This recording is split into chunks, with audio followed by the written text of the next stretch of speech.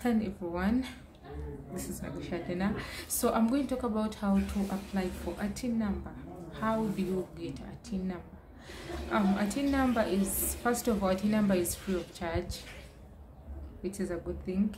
And all you have to do, you go to the website for URL and then visit the verification portal. You select the date of birth. You select your criteria and then enter the digits basing on the criteria that you choose. I think I'll put how that website looks like for URA. And this TIN number, like I said, it's free of charge.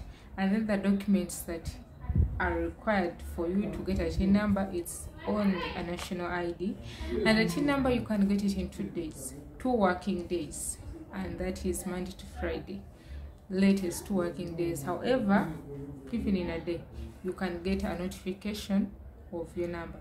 So basically, a TIN number is something the taxpayers pay their tax from. So with a TIN number, you can import goods and export them. Yes, using your TIN number, and then you pay taxes under your TIN number.